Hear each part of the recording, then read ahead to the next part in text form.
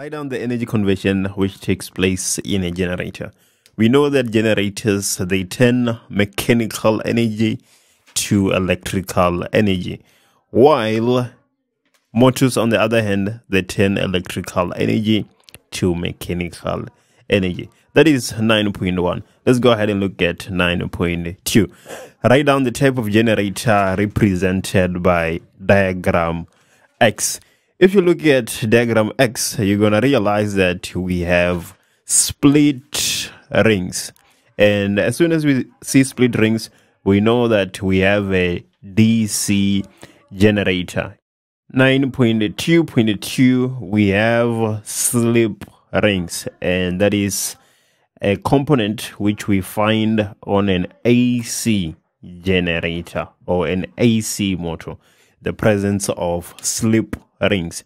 And in DC generator, it is split rings. There's a difference between the two. Let's go ahead and look at 9.3. We're supposed to state the difference between the two generators by referring to the components shown in the diagram of which they consist. I mean, this is question 9.2 really, because how are you able to tell that diagram X is a DC generator? And how are you able to tell that diagram Y is an AC generator?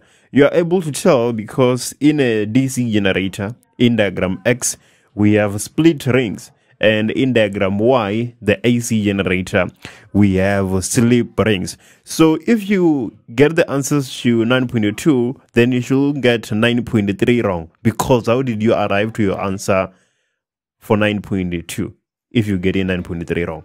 Doesn't make any sense. Let's look at the question that follows. 9.4, 9.4.1. The generation diagram Y produces a potential difference with a root mean square value of 220 volts. 9.4.1, define in words the term RMS voltage. The AC potential difference which dissipates the same amount of energy as an equivalent DC potential difference.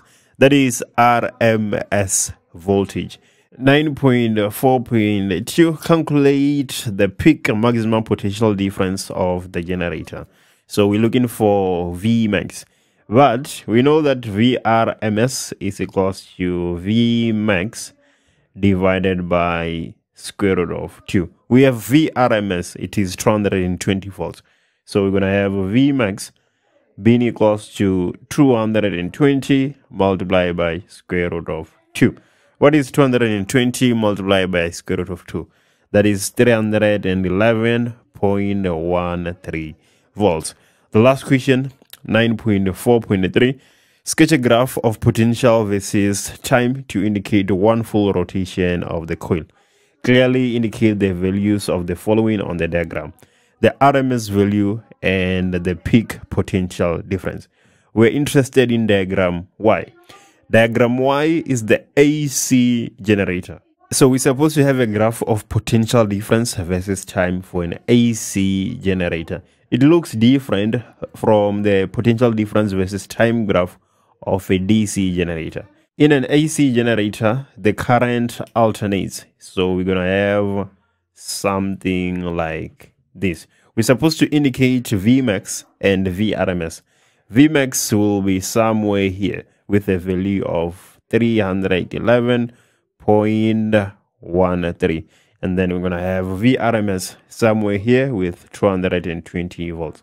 On the x-axis we have time in seconds, and on the y-axis we have the potential difference in volts.